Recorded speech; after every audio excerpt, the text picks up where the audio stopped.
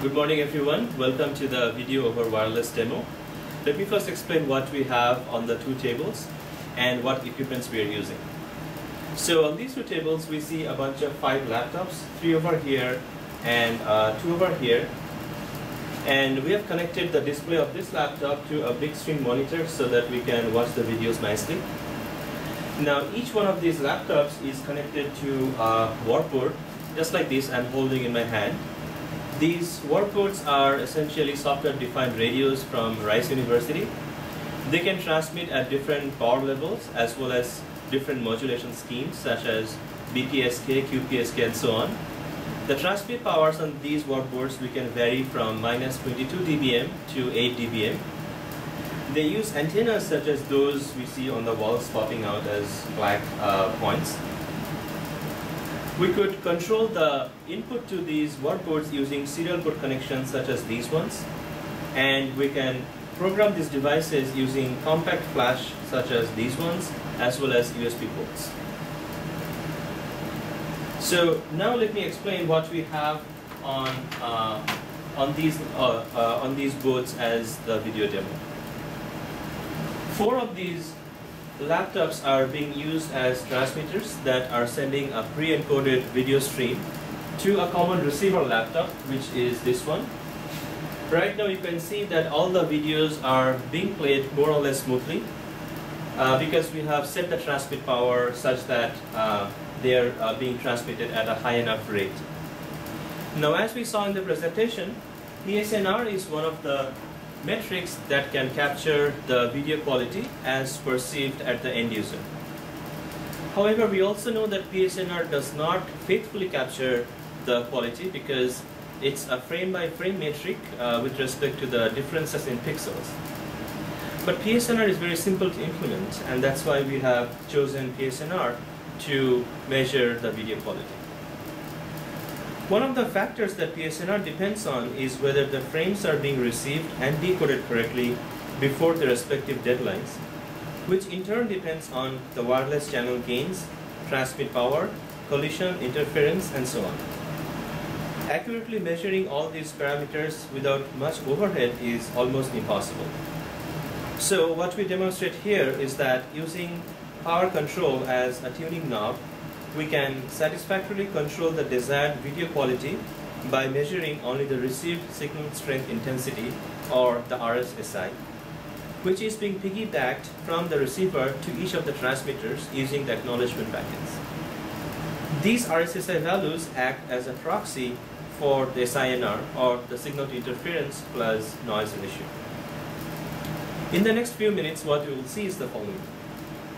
We'll use the keyboard controls, in particular the keys capital U and U, to control the inputs to the serial to the workboards using the serial ports, and we'll set a target PSNR for each one of these videos.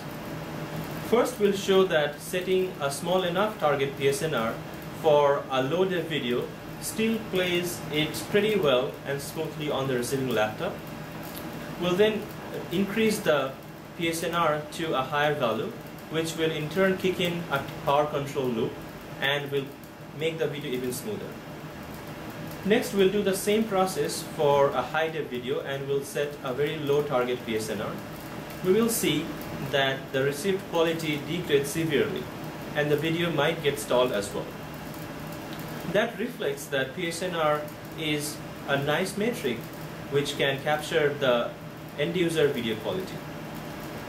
The power control loop that is kicking in automatically is based on the RSSI difference that is being measured at the receiver.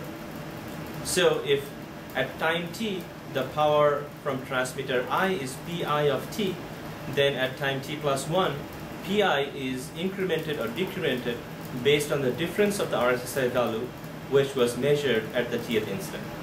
Next, my teammate Jaspat will show that the interactive feature that I just described previously by setting the target PSNR and observing how the video quality degrades over time.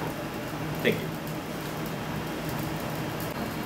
Okay, as Amitabh just mentioned, transmit power is a physical layer parameter that we have in our control, and we indirectly control power by using PSNR or target PSNR that you can specify at the transmitters. So what I'll do is that on the transmitter, on a terminal program on the transmitter, I'll decrease the transmit power of this video, and we shall see that the quality of video here gets distorted or stalled. So right now I'm reducing the transmit power of this video, and here you see that it gets distorted, or for the most part it gets stalled. Now we can revert that process and by increasing the power again, and we see that the video is able to play again as it was in the beginning. Now I'll repeat the same procedure for a high def video, and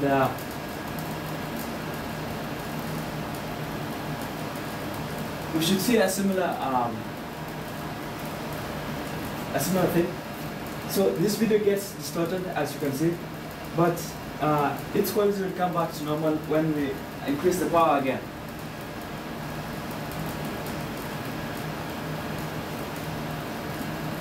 And you can see that the video is back to playing as it was before.